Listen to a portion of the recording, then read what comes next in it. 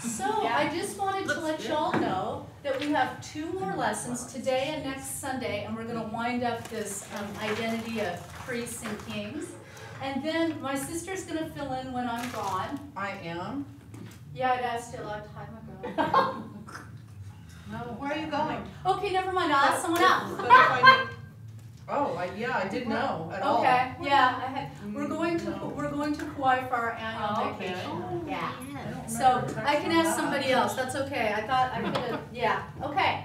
That's all right. Well, after I'm done to this Sunday and next Sunday, I will have somebody filling in for me on the following Sunday, and then we're going to start a new series when I get back. We're only missing 1 Sunday, so all right. For Wednesday nights, we're going to have. Well, let's see, Gail is going to do it, and I think we're just, let's see, Gail, we missed doing it on the one 31st. Right. So Gail will do Wednesday night class. Elise will be doing Healing Sunday service. Oh, wow. And Pastor Trevor will be doing the 1 morning service, or the 2 morning services, but we're only gone 1 Sunday. Yeah. All right. So this morning, I just wanted to say we're going to get ready to pray, but thank you, Jesus, for this sunshine. Yes.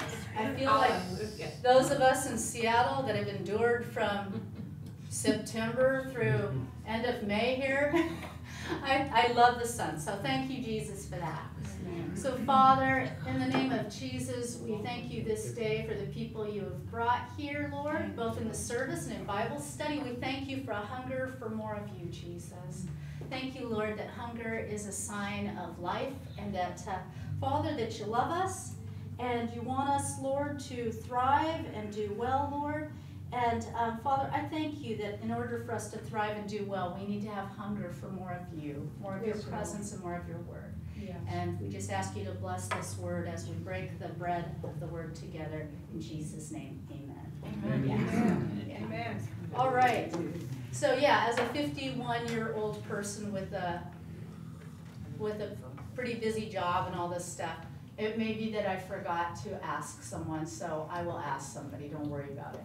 But it was just that I've got so many schedules going on now that I can't even keep it all straight. You know, I have to try to take care of a bunch of schedules, so we won't worry about it. So today we are talking about kings and priests unto our God. And do you remember, I know it's been sort of discontinuous because we had Easter and we had Mother's Day and it kind of broke everything up a lot.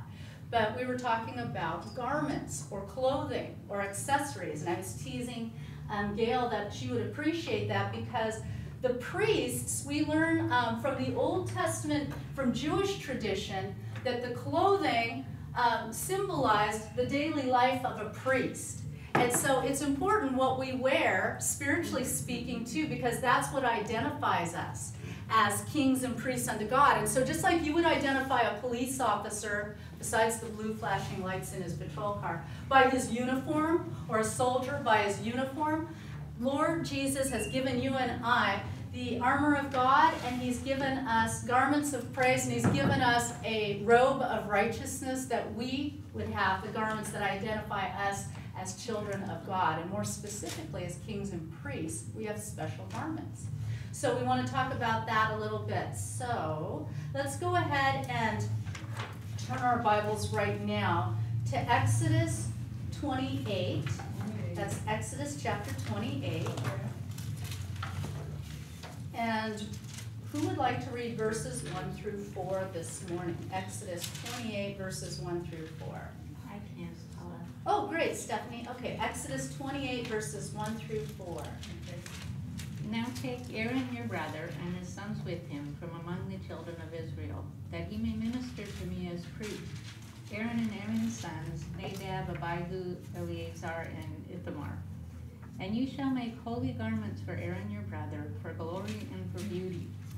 So you shall speak to all who are gifted artisans, whom I have filled with the spirit of wisdom, that they may make Aaron's garments to consecrate him, that he may minister to me as priest. And these are the garments which they shall make: a breastplate, an ephod, a robe, a skillfully woven tunic, a turban, and a sash. So they shall make holy garments for Aaron your brother and his sons, that he may minister to me as priest. Thank you so much, Stephanie. So you notice here that God is saying, bring near Aaron and also with him, those that are going to minister in the priest's office, which is Aaron and his sons, basically. And what the Lord is having Moses do is we're going to set them apart. Now, you know, you and I were called out from darkness. And we've heard it said, Tom talked about last Wednesday, to come out from the unclean thing and be ye separate. We're talking about holiness. Well, you know, the Jews referred to the priestly garments as garments of beauty and holiness. And I think that's very interesting because they're the garments of beauty or glory. Some translations say glory. Or the garments of beauty and holiness. And you know, it talks about worshiping the Lord in the beauty of holiness. Well, do you know there was a story, and I'm just going to take a pause right now, and I'm going to take you to the New Testament from what Stephanie just read. I want you to think about that we've been called out, we've been separated unto our God, and we've been given a new garment, right? Because the Bible says our garments, all of our righteousnesses were as filthy rags, fit to be burned. But the priests in the Old Testament, when they wore special garments, it was to minister. It set them apart. That they could not come, and this is what it says in tradition, they could not come near God except that they had on their priestly garment. In other words, if they tried to show up as a priest without the priestly garment on, they could be punished, and they would come under the judgment of God at the very least. But that judgment could take on the form of stoning and literal death. Wow. So they could not approach holy God without first wearing the right garment. So I want you to keep that in mind, because Stephanie just read for us that the garments of beauty and holiness, that there's a special garment that the priests that are called are supposed to wear. Now, think about this. In Hebrews, it says that Jesus Christ himself, his flesh was the veil to the temple. That veil is what we could look at. We could look at the personage, if you will, of Jesus Christ and not be consumed by the glory of God. Because why? Because that flesh kept us. Like Moses, he could only see the backside of God, and God would show him his glory, and he wasn't like totally annihilated, but he was transformed, wasn't he? Well, it says that we see Jesus, and that flesh acted as a veil, the barrier, the safety, if you will, between sinful man and a holy God, and that we were able to approach God through the veil, Jesus Christ. And his flesh acted as that veil. So I want you to think about all this about approaching God. You have to be clothed in the right garments. Jesus was the first one that allowed us to have free access. But think about this. Remember in Matthew 22, Jesus tells a story. It's a parable. And he talks about a wedding feast. And this is a very strange thing. He talks about all these guests are invited, but there's one person that shows up without the right outfit. Anybody remember that one? And if we didn't know some of these things, we could read this and think, that's really weird, Jesus. Why are you discriminating about the outfit? But it's because in those times, the groom of the wedding or the host of the wedding, if it was the father, would supply the garments. It's like saying the tuxedos for your best man and the groomsmen. They would supply the garment, and you would wear that garment, and to not do that was to be rebellious, right? All right, so then this man who refused to wear the right garment but tried to sneak into the feast, this is so exciting, he was thrown out into weeping and and gnashing of teeth. And what we have found out is we have to put on the Lord Jesus Christ. There's only one way into God's wedding feast. You have to identify with Christ. And we know in the New Testament it talks about putting on the Lord Jesus Christ. And it also says that he is made our righteousness. And that he is our access way, our door, the veil that kept us from being annihilated by going into the Holy of Holies, the very presence of God. It says now we can come boldly to the throne of grace. So, but we have to have the right garment on. So what would you suppose the right wedding suit is as a priest? What kind of suit should we be wearing? What sort of garments do you think we should be wearing? Anybody? Go ahead. Anybody have an idea? Righteousness of Jesus Christ. That's right. That's the number one thing, Chris. People can say a lot of things, but it's really the righteousness of Jesus Christ. So we want to talk today about what it means to wear robes of righteousness. So turn with me now to Isaiah 61, verse 10, and we're going to take a little comparison here. Isaiah 61, 10. And while people are looking that up, I would like somebody else, let's see, Gail, could you look up for us Hebrews 10:19 through 22? So the first verse we're looking up is Isaiah 61:10, and then Gail, could you look up for us Hebrews 10:19 through 22? Yeah, 61. All right, who has Isaiah 61:10 that would like, Bob, go ahead. I will greatly rejoice in the Lord. My soul shall be joyful in my God. For he has clothed me with the garments of salvation. He has covered me with the robe of righteousness. As a bridegroom decks himself with ornaments, and as a bride adorns herself with her jewels, Amen. Do you see that? I love that. Now this is Old Testament. Do you remember when Adam and Eve's sin, when they fell in the garden, that all of a sudden it says their eyes were opened? And here's the irony of it. Their eyes were opened, but they were now ashamed. They saw their nakedness, they saw each other's nakedness, and had shame. And God provided the innocent blood of animals that were slain to clothe them with skins of animals, it says. He covered them. And now here in Isaiah, he says, through the prophet, my soul will rejoice and exult in God because he has clothed me. So where do we get our garment of righteousness from? Is it what we do? Is it something we make? Is it something we have to put together? No, he clothes me. And it's not with just any kind of robe. It's a robe of God's righteousness. So it's not my works. It's not my background. And it says, as a bridegroom decks himself, now my translation says, like a priest with a beautiful headdress. And as a bride adorns herself with jewels, so God clothes us. He clothes us not just in plain clothes, but like a bride or a bridegroom. He's making us ready for himself. Yes, Christopher? Well, I don't know if you just said this indirectly or if you already know, but what you just said just kind of turned on a light bulb. When you said that it was from an animal that died that Adam and Eve were clothed, well, it was an animal's death that was a covering for us, so wearing animal skins is a picture of that covering. Yes, that's right. No, that's absolutely right. And we know that ultimately Jesus, as the Lamb of God, was slain as the ultimate covering. And what I like to bring out in Isaiah 61, though, is that the prophet is saying he's exceedingly happy. He's going to rejoice. Why? Because God's clothed him with righteousness. And so we have joy knowing that we don't have to rely on our own righteousnesses, which are as filthy rags, but that Father God gives us a beautiful robe of righteousness. Bob?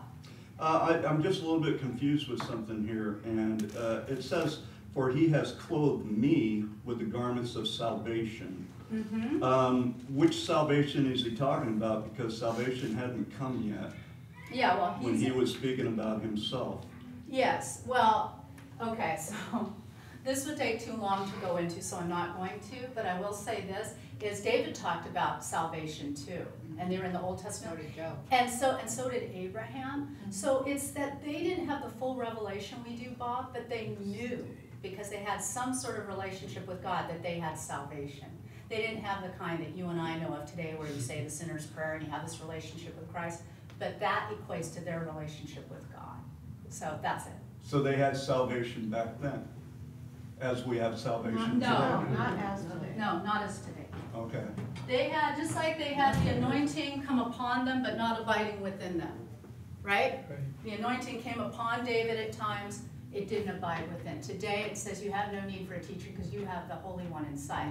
Before they had a coming upon experience, now they have a coming in. The salvation that they had, that Abraham, Isaac, Jacob, Moses, Elijah, Elisha, anybody you want to name in the Old Testament, they had a relationship, but it wasn't perfect. It was pointing them to the future. They knew they had a relationship. They knew that that covenant was somehow going to save Israel and them, but they didn't know it like we do. So they could point to it prophetically. Vicki? So basically they had a different understanding of being saved. Yes. Their salvation was a different understanding and knowledge, or a different knowledge of being saved. Well, absolutely, because you gotta think about it, that a lot of them, now the prophets too, but a lot of them did not have the Bible as we do today. Right. So, and it says in Hebrews that even the angels and the prophets of old were looking into the things they wished they had the understanding we have now, but it was a mystery to them. But Hebrews 11 does a good job of telling us, but by faith, they still followed it. Like by faith, Abraham knew that he could lay hold of the promise, claiming those things that are not as though they were, speaking those things that were not as though they were. But did they have a full understanding like we have the benefit of? No. Did they have the eternal indwelling presence? No. They had an experience that would be a Theirs coming wasn't upon. perfectly saved. I won't even say that because I don't want to. Yeah. I don't want to go there. Yeah. But anyway, so the point is that God is saying that He's clothed us with the garments of salvation. He provides the clothing. He provides the equipment. He provides the outfit. And now we have this other verse to go with it. Gail, go ahead with Hebrews 10:19 through 22. Having therefore, brethren, boldness to enter into the holiest by the blood of Jesus, by a new and living way, which he has consecrated for us through the veil, that is to say, his flesh, and having a high priest over the house of God, let us draw near with a true heart in full assurance of faith, having our hearts sprinkled from an evil conscience and our bodies washed with pure water. Right. So I'm going to tell you something interesting about all of this, is that Jesus made us a new and living way. We have been brought near. It says that because of what? Because of His blood and because of His broken body that was that flesh. We now know that the temple curtain that used to separate all the regular people from God's holy presence, Jesus as our high priest, by His broken body, has opened the curtain, so to speak. When that temple curtain was rent in two, that was a sign that we could now come boldly to God. And the importance of the clothing is that the garments are made for the priest to what? To make us beautiful and to mark us and set us apart. Just like the police officer, you know he's a police officer by his garments. All right, we as Christians, we may not have a special suit we wear, or we may not have a special dress we wear, but we are supposed to wear the beauty of holiness. We are supposed to wear the robe of righteousness. We are supposed to put on the new man who is renewed according to the Spirit of the mind. We are to put on, literally, the Lord Jesus Christ. We are to be clothed in humility and tender mercies, the Bible talks about. We are to put on what? The garment of praise and exchange it for the spirit of heaviness. There's things that denote, because it's external, that part is our choice. God can give us the armor in Ephesians 6. But how many days have we woken up and not put on our helmet of salvation, our shield of faith, and just walked through life like everybody else, half-clothed or unclothed, spiritually speaking. And then all the darts of the enemy came at us, and we weren't prepared because we have to mindfully put on these garments. Even as the Old Testament priests could not approach the presence of God without penalty, without the proper clothing, you and I cannot approach the presence of God without Jesus. Right. And so to know Jesus, there's not many ways to God. God Himself, even in the priesthood, shows you have to follow His prescription. The Old Testament is imperfect, but it points to the new. And you had to have the right protocol, and the protocol was you had to have the right clothing on. So when you fast forward that into the New Testament again, into Matthew 22, when Jesus said, "Friend, how came you into the event without the right clothes," basically? Because He furnishes the clothes. It means the guy didn't want to put them on. He just wanted to come to God any loosey-goosey way. And we see people do that. I'm going to wear what I'm going to do, what I'm going to do, and I'm going to still try to get into the presence of God. Well, that didn't work out for him.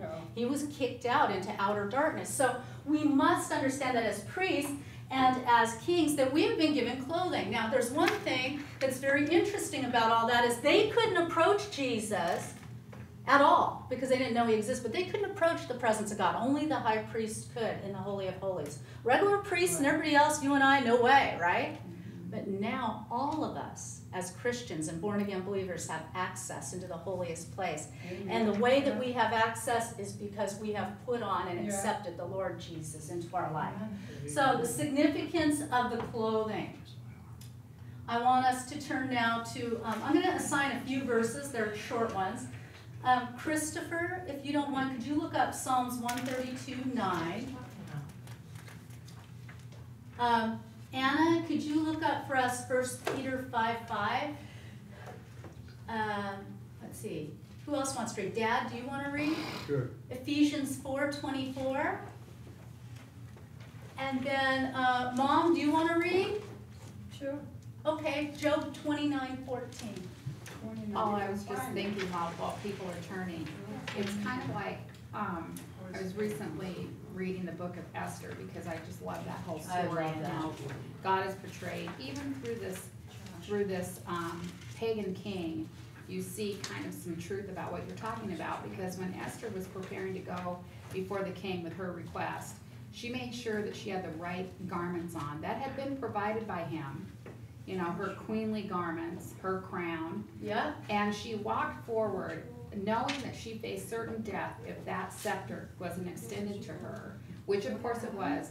But the other part of the protocol was she was mandated to go forward, touch, accept that gesture That's of right. welcome. Had she not done that, she still would have been killed. That's according to true. this one. She had to reach So back. that's the same thing that we have today with Jesus.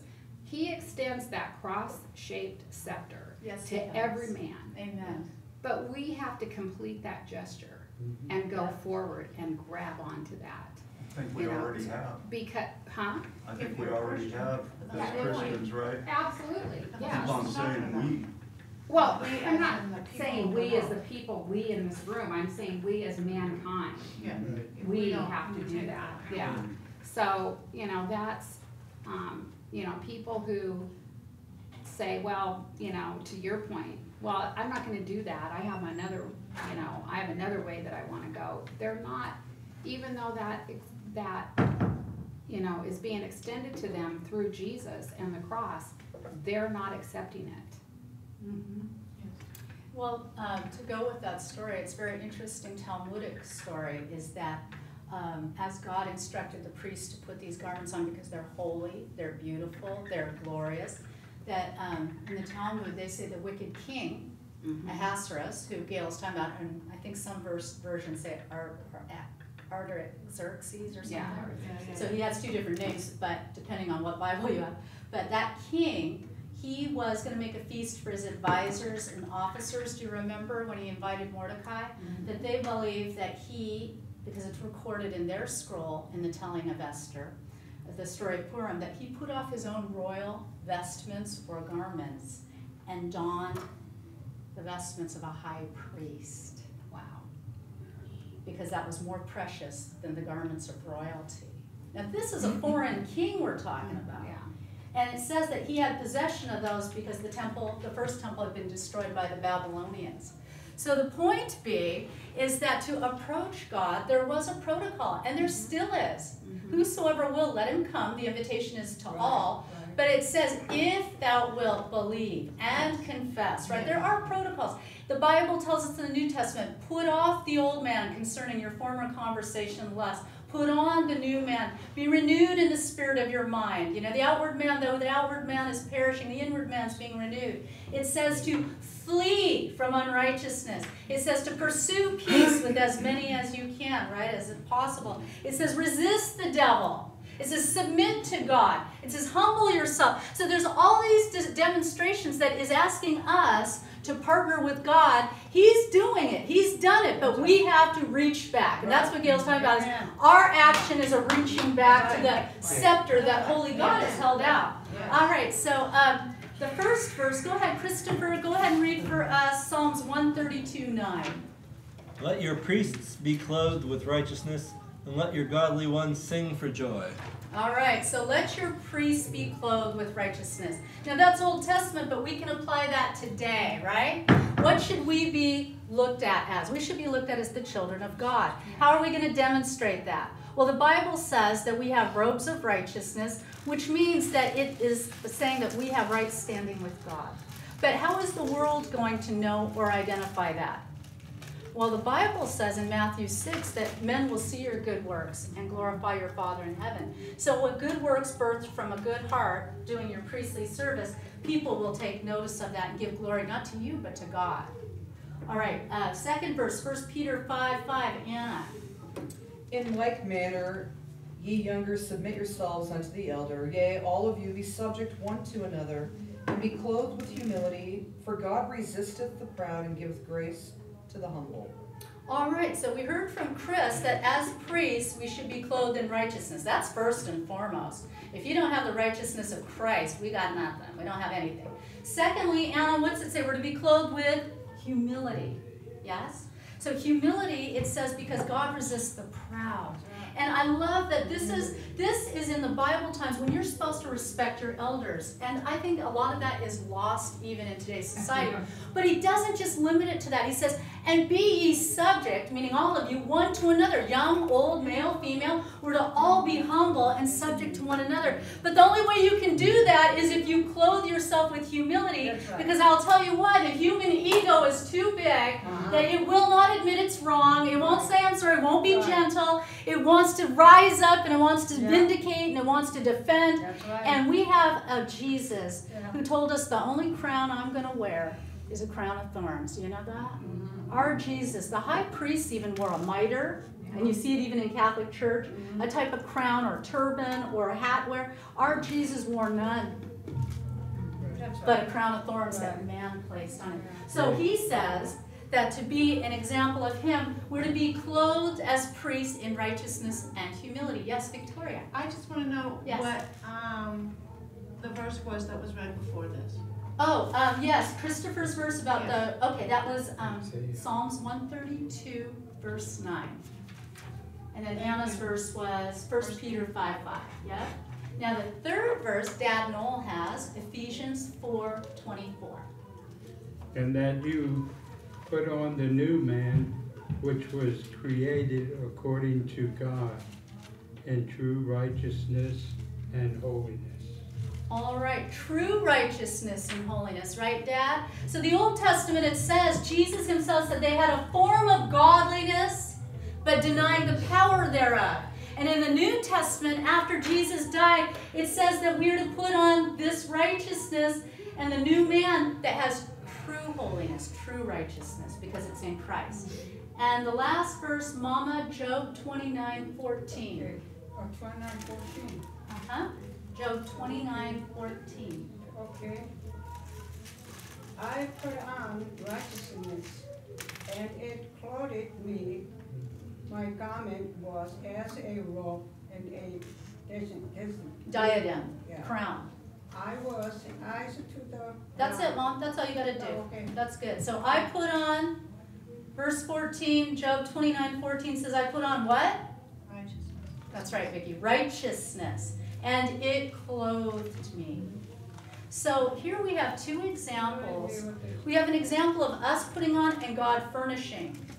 But again, if I bring you back to Matthew 22, even though the bridegroom furnished garments, wedding garments to everyone in the feast, they still have a duty to put it on. Because as we saw, one guy refused to put the garment on and wanted to get into the feast. So that means he's an unbeliever. That's right. He wanted to try a backdoor way of getting access to Jesus. But to be a participant, you have to do it God's way. Which is why it doesn't work to say all roads lead to God. They don't. God prescribed a way. He used the Old Testament as our tutor to point us to a new and living way that Gail read about in Hebrews 10. But it's not just a loosey-goose if I just think it and I kind of feel. No, God has a way. And he says that he has robes of righteousness for his priests. Because to approach God without the right clothing is to incur judgment upon ourselves. But to approach God with his righteousness and true holiness, as Dad read, to be clothed with righteousness, to put on the garments, then it says we have access. All right, Isaiah 11:5 says, and righteousness shall be the girdle of his loins, and faithfulness the girdle of his reins. And it's talking about Messiah. Righteousness will be the belt of his loins, and faithfulness the girdle of his reins. In Bible terms, we know that clothing is a symbol of how we live our lives, because it's what the world sees and can identify with. It can identify our profession, like I said earlier, as a police officer or a soldier, and it helps people to identify their role. As with natural clothing, our walk, our Christian walk, should be kept clean. Our uniforms should be kept clean. Our robes should be clean. If a priest, now you guys know I covered this, I gave you a little teaser last time we talked. If a priest soiled his clothing in preparing the sacrifice or in his temple duties, he did not wash them, but he laid them aside. And later they were used as wicks for the menorah and they were burned up. In the Feast of Tabernacles, they did at the time of Sukkot, they did the water ceremony, and they did it before the temple of women, the court of the women. And in front of it were these giant menorah, and the menorah was lit with oil, but the wicks were made from those priestly garments. Which I think is very interesting when you now take that and you look at what John the Baptist said. And he said, he must increase, I must decrease. Right. Smoking flax he will not quench, and a broken reed he will not break. You get that? It's that our lives are to be consumed, a living sacrifice for God. As priests unto our God, we are to be a living sacrifice daily, decreasing as he's increasing, as we pour out and give our lives to others. It says that Jesus gave his life a ransom for many. Likewise, Paul and John and Peter, they all understood this, that their life dedicated to God involved Christ being exalted and their personage being diminished or used up. And I like to look at that as all that we do, it gets burned up. I always say go big or go home, because some of us think, well, I just don't have time, I'm tired and all this. You know what? I don't know a person in this room that would say, oh, I have nothing to do and I have lots of free time and I can. There's probably not a person in this room that could say that. So when you understand that everybody's busy, you stop being the martyr about it and saying, oh, it's just me. No, we're all busy. We all have different commitments, different responsibilities. But here's the thing. If you're going to be busy no matter what, get busy for the things of God. Amen. Because life isn't going to get to this pinnacle where all of a sudden you got it all controlled and it slows down. It just doesn't. At work, at church, it just never does. I found in my life, when you get something paid off or you get certain goals accomplished, some new thing comes to take its place, right? So if we understand that that is normal, then we stop waiting for that moment where we're going to have this big coffee break. That comes in heaven maybe, and even then we're going to be busy, I think. But then we'll have supernatural energy. There is no giant coffee break you're supposed to have here. He says that we are putting on these garments. Think about it, folks. I think we're not putting on the garments of a nun or a monk going to be sequestered away in a cave or in a convent somewhere. We are putting on the garments of the priest as typified in the Old Testament. They were serving their God day and night. They were not to let the candle burn out, the menorah, the light. They were to keep the table of showbread full and changed out, rotated, because they were to constantly clean and carry out the rubbish. They were to go there and make sacrifices for themselves and for the people and for the nation. They were busy. They weren't sitting around on like we think about some mystics that sit in a cave and pray all day. They were busy serving. Most of their job was not just prayer. Most of their job was taking care of the articles of the temple. Okay, so the Lord gave me a good revelation on that. As a king and a priest, my sister spoke about this a little bit on Monday night about self-care and women. But part of your duty as a priest is to take care of the temple that God has given you. Amen. To take care of the articles of the temple. Yes, that's prayer. Yes, that is Bible study. But it also means taking care of the practical elements. Your mental well-being, your emotional well-being, definitely your spiritual well-being, your physical well-being. At 51, going to be 52 this year, I can tell you that in the last 5 to 7 years, I'm going to say, it has become increasingly important to me to take care of myself, and I don't mean that in a selfish way, meaning this. If I have changes in my body and things that don't work the same, and if I've got stressors in my life and things don't work the same, it's incumbent upon me, not Tom, not the church, not my mother, not my brothers, sisters, or friends, to take care of it. But God says, you're a priest, take care of those articles. Do what you need to do to be whole in Christ. And sometimes we like to spiritualize all that, but I want to tell you that God resonated with me. Paula, you're doing a priestly service when you take care of yourself. And taking care of yourself can be taking a vacation or petting the kitty, some of those things, if you're mindful and using that as a time of break and recreation. Or it could be a practical act of service and loving other people. But here's the deal. When you're doing what God designed you to do, which, by the way, you were all conscripted as soldiers, you've all been conscripted as priests and kings, that you have responsibility. You're not getting out of this life floating on the back of a, I don't know, whatever. You don't get to ride on somebody else's coattails or anything. God has given you duties. But when you're doing His duties, whatever they are, even the practical stuff, He gives you the energy, He gives you the zeal, He gives you the wherewithal. It says then we can declare boldly that I can do all things through Christ who strengthens me. See, we've spiritualized that. We say, yeah, okay, I pray that, I confess that. But I am telling you what? I'm telling you from personal experience, which that doesn't mean anything if it doesn't line up with the Bible, but I think you'll get that it lines up with the Bible. I could sit there and run myself ragged doing the wrong things because I've done it. True. Just because people have a need doesn't mean you're supposed to fill every single need they have. No. Right? Because Jesus said a very important statement, and I want you to think about it this way.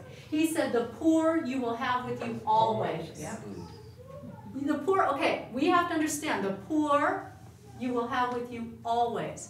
That is a statement to remind us we are never going to fill or meet every need. No. Even we, the church, collectively, we are never. So that's why I don't agree with Pat Robertson and some of these people that bring in, that we're going to usher in God's kingdom and then Jesus comes back. No. That's not. We don't have the ability to fix ourselves. Adam and Eve proved that. The Levitical priesthood proved that. The prophets proved that. The judges proved that. The temple worship and the lack that it had, and the whole hierarchy of the Pharisees and the Sadducees proved we can't fix ourselves. But what we can do in the New Testament is that we can put on His robe of righteousness. He clothes us, but we have to put it on daily. And then He gives us the ability to walk in that newness of life. But you have the choice. And I think that for men and women both, I don't want to relegate this just to women. Men and women both have been sold a bill of goods that to be spiritually minded is life and peace, and that's Bible. And to be carnally minded is death. And their interpretation, this is the bill of goods, is that if I pray and read my Bible, and if I do a lot of that, that takes care of everything. It does a big part. You do need to have a large diet of that. But you still have to take care of your job, your house, all the things that God has given you to steward in your world. That is why it's important for us to remember that we have a dual role in the New Testament as a king. You're not a victim. You have dominion over your domain if you're connected to Jesus. And you're a priest, which means your whole life is supposed to be meant and intended for service. And what did the priests do? It says they made atonement first for themselves, then for the people. So they had to get right with God, but then for other people, and then for the nation, right? So part of that is they had to take care of stuff. And I just like to get it down and dirty because I was reading all this stuff. You guys, we have no idea. There's so much symbolism that I can't even cover all of it because it'll get too heady and then people get turned off. But here's the deal. Everything in that Old Testament picture of the garments, I'm going to tell you a little nerdy side thing about how it cost people something. You know how the skins that God clothed Adam and Eve with? It was blood, right? Innocent blood shed. You know, the Lamb of God. It was His blood that Gail read for us in Hebrews 10 that brought us near to God.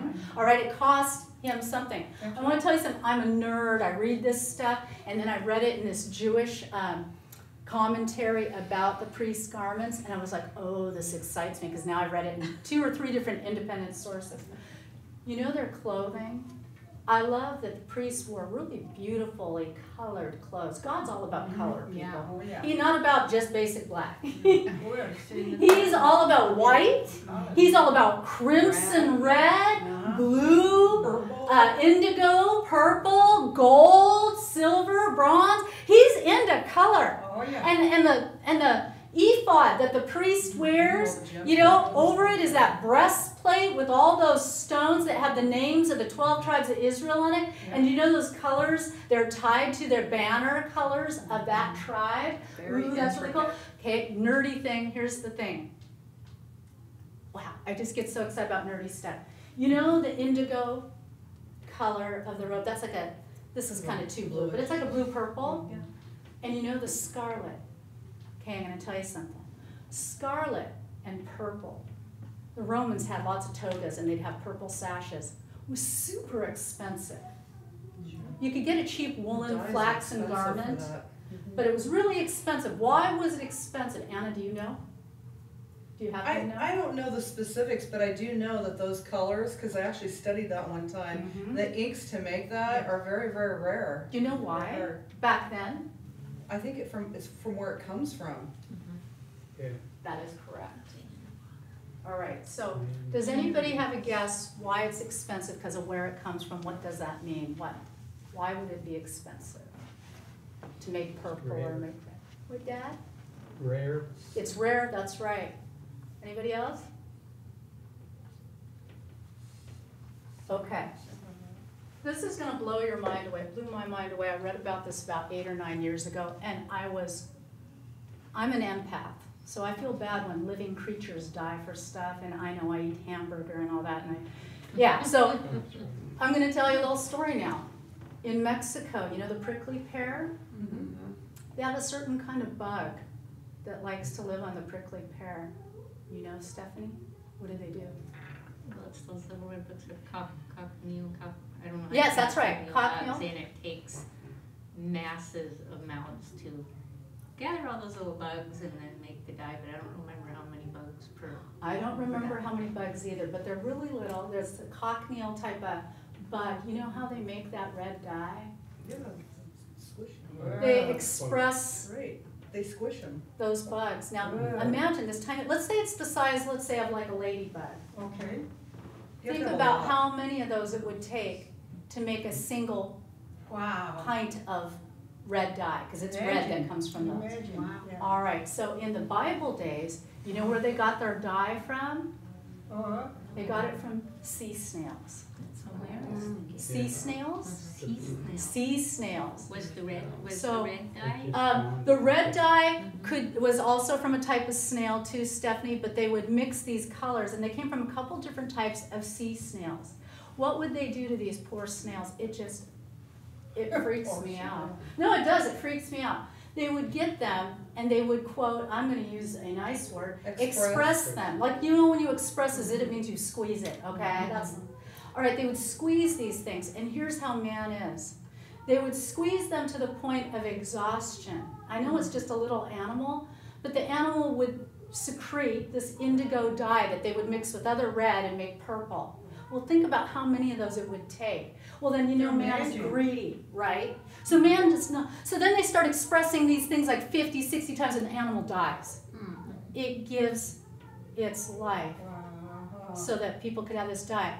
The high priest's garments, even the Jews believe in the temple service, and I read this from an English book from England about color and dyes, and this is from a Jewish temple survey. So they said that it came from these sea snails. The British believe that. In Roman days, in Bible days, that's how they got these expensive dyes. It cost somebody their life. This poor animal is basically, even though you don't maybe think of it as an animal, this little mollusk, he's expressed and expressed and expressed and expressed till he just dies because they get greedy. They don't give him enough time to recover, and they just give it all it's worth till he's dead.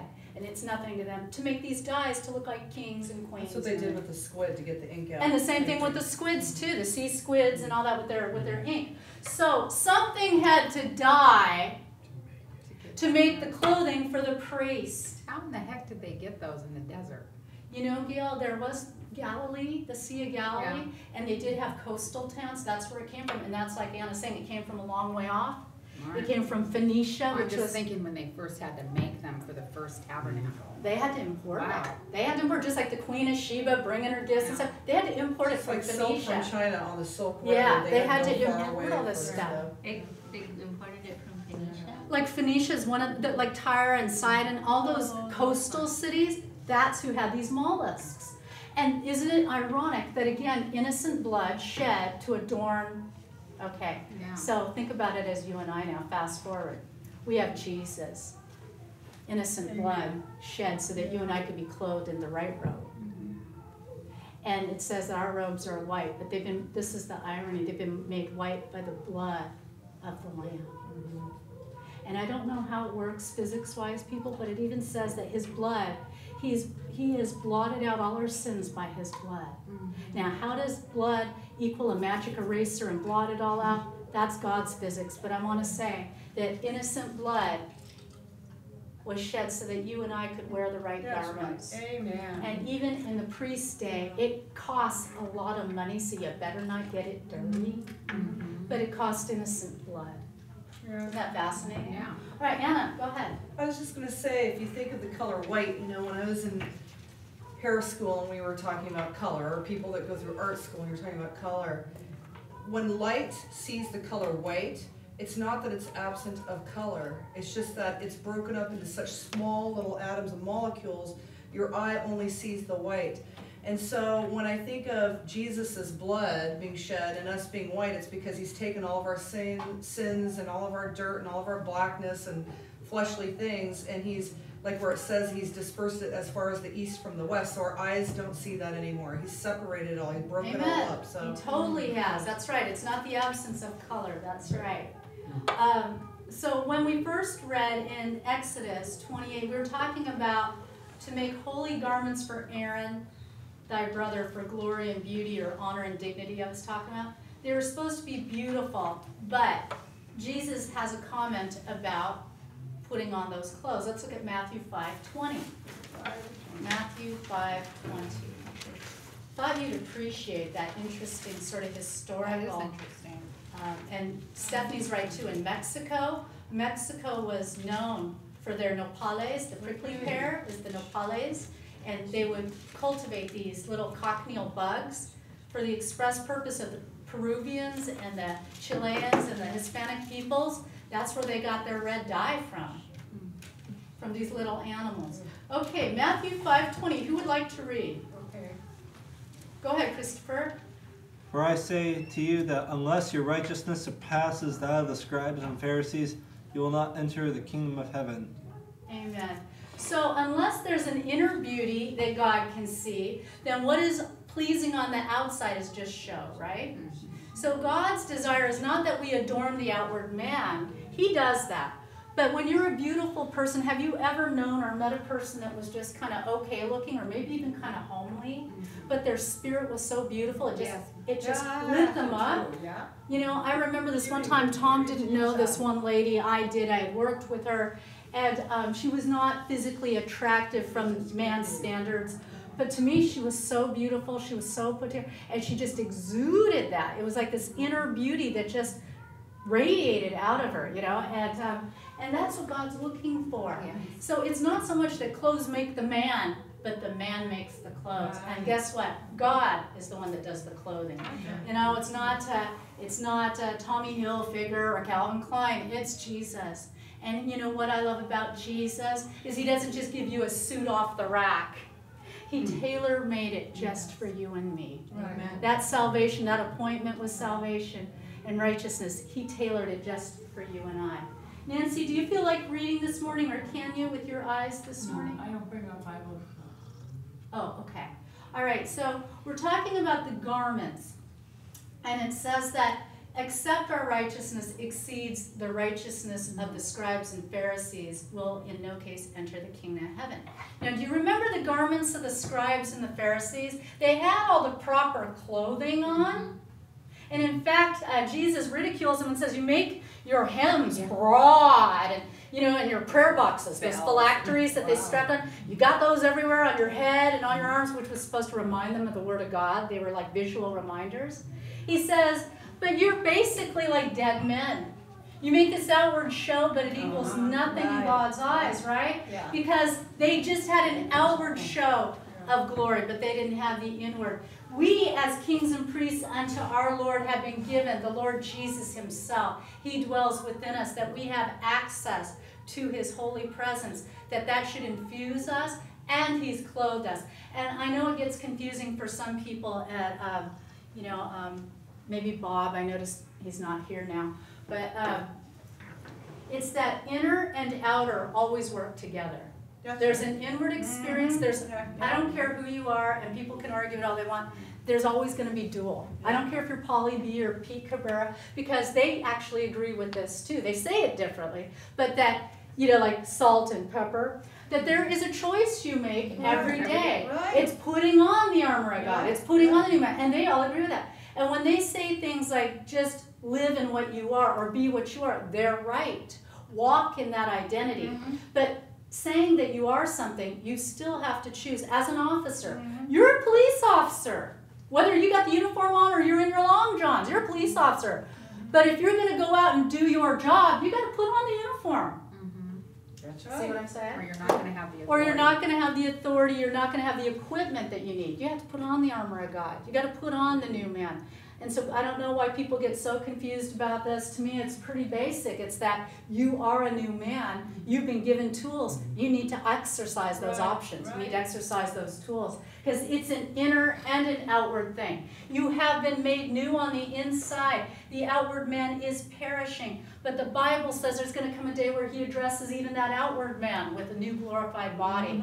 So when people put on these clothing, they see the priest putting on an ephod. And an ephod was a coat that reached, it was kind of like a, I'm going to say like a pinafore actually. You know, it had a hole cut out for the head and some armholes. And it came down to about mid-thigh. You know, mid-thigh or bottom of the thigh, somewhere right around there they believe. And it had many different colors interwoven in, gold, blue, scarlet, or red, purple, upon white linen. Upon white linen. So it's white and it's righteous. But I already shared with you the significance of some of those colors. Plus, those colors all have symbolism of God. Blue is the heavens where God dwells. Gold has to do with his deity. White has to do with his purity. Red has to do with the blood, innocent bloodshed. Purple has to do with royalty. All of that went woven into the basic tunic. You have all of that. You've had the blood shed for you. You have been made a son or daughter of Christ. You are a king and a priest. You had the blood shed. You are joined to the Lord as one spirit with him, so you know his deity. You know that he has made you his righteousness through his blood. Yes. So an example, this is really cool. An example of an ephod, many Bible scholars believe, before there was such a thing, was Joseph's coat. Yeah. That's a symbol of it. Yeah. I've always thought that. 12 color, yeah. Vicky's like, yeah, it's right. You know, Vicky, it's just, you and I are sending a connection, right? It's resonating. I mean, I'm tingling right after that. Because she's like nodding like, yes, and I'm like, yes. And before there was the priesthood, Joseph had that special coat. Who made the coat for him? Yeah. Daddy. His father. Yeah, that's what he said. And it was so much so it made the other boys. Jealous. Jealous. And why did they kill Jesus? Why were the Pharisees so They mad were at jealous Jesus? because he spoke with power and authority. They say crucify him, kill him, got the people all whipped up because his daddy gave him a special coat that they didn't have. They could knit it and make all the stuff they wanted. But when your daddy gives you a coat, you're set apart. And yes, there are enemies that will look at that coat and ooh, now let's say that coat today, let's say you've got the mark of the Holy Spirit and we wonder why Satan comes against us. You got a special coat on. You got a special seal on you. And you do, as a king and priest, you have a choice. The enemy is going to rage. Okay? He just does. Yes. It's sort of like a bacteria, guys. We're surrounded by cancer all the time. Did you know that? Oh, yeah. Cancer cells abide all the time. Flu bugs, things are all around us. Your What the immunity difference fights is off. our immune system. You and I, the difference between us getting cancer and not getting cancer, besides, of course, God. I don't want to deny who God is. But it has to do with not about the cancer cells being more here or there. It has to do with your immune system. The miracle of Same thing in the body of Christ. The difference about you going through the test and demonic attack is realizing who you are. And if your spiritual immune system is queued up, you know, I'm a king, I'm a priest, ouch, this hurts, boy, this is tough, I don't like this, I'm in pain, but my daddy made me a coat. And my daddy, unlike Joseph's father, we got a father that will never leave us or forsake us. He won't let us get overturned, sold out, killed, threatened. He takes care of us. And he's made a coat for us because he said, you're my favorite. And I want to tell you today, each one of us is his favorite. We're all his favorite. So Joseph's coat, many people believe, because Joseph also was a picture of Christ. Joseph is another form of like Joshua and Yeshua, He was their redeemer. that he was wearing this coat. Now, do you remember the garment? It says, what did they do? What did the soldiers do? Go ahead, Gil. What did the Roman soldiers do with Jesus' coat? They tore it. Yep. And one of them they didn't want to tear because it was so valuable. Right. The Besides, you cannot tear. white linen tunic. Polly. Well, you just triggered some. Yeah, Have go you Stephanie. looked at Mom, this Mom, hold with, that. with Joseph's coat when Yeah. they threw him in and then they dipped the coat in the In blood? blood. Is that, Of an animal. is that, Stephanie, have you go. read something about that? Go, Stephanie, go. When Jesus comes back on the white horse, it says he has a robe, what? Dipped in blood. Blood. You hit Okay, it, now you sister. gave me the Yeah, stories. you I hit it, gotta sister go mama. You hit it, sister mama. No, about that he's a rope that you're trying to tear. Cannot tear because they worked it. Well, Yeah. it says that they thought, no, one of them they tore and divided among themselves, the Yes, soldiers, in right. one piece. Yeah, The other one, right. they didn't. And many scholars believe it's because it was so valuable and it was well woven. Yes. It was a right. beautiful linen garment, okay? So here's the thing, if Jesus' flesh is the veil, and if they couldn't tear that, I'll tell you what I think that means. I think that means that his divinity, his purity, they could touch the outward man, they could not touch his soul, just like the devil could. All right, also, our Father in heaven, he gives us a coat when we enter into covenant relationship with Jesus. We become what? Not only his sons, his favorite sons and daughters, but his priests. Again, this coat makes us stand out, and it makes us what? Capable and qualified for service. Because our righteousness, our robe, was like a filthy rag. When we put on his garment, we're qualified to go to the feast, we're qualified to serve. He makes us able ministers of the New Testament. Vicki. Well, while you're saying that, I was also thinking that it also enables us to go to that great wedding feast in heaven. Amen. Not just the wedding feast that the wedding that you were talking about earlier. Yeah, the parable. But, Yeah. but the one in heaven that's waiting for us. And we'll all get to sit at that table and eat. Amen. We And have we're to all be going to have the wearing right clothes. We all have to be wearing. And we didn't have to go to Ross or be a Maxinista or TJ Maxx, but he furnishes the robe. We just have to put it on and not be like that dude that was rebellious that just thought, I'm going to wear my Levi's, and I like that stuff too, but nope, you got to put on his robe. It's our duty to keep our robe pure and spotless. Right. Right? Right. It's our duty. If we willfully defile our garment or cast it off, if we willfully do that, that's a problem. Yes, Gail?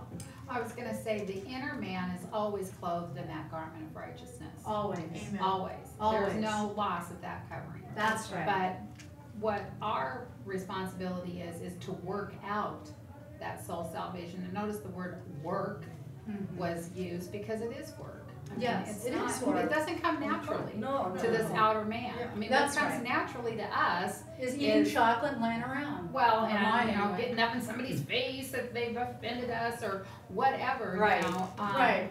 and spending time in the Word and spending time in prayer. That's That doesn't come naturally, but No. that's part of feeding that inner man. But that garment is always in place. I know, I think that's where some people get confused. We're not talking about you have to re-clothe the inner man every day. It's the outer man being willing to It's be in those subjection choices. to that. It's putting down the carnal man. We're supposed to die to him, Yes. but he keeps trying to reanimate, Yeah.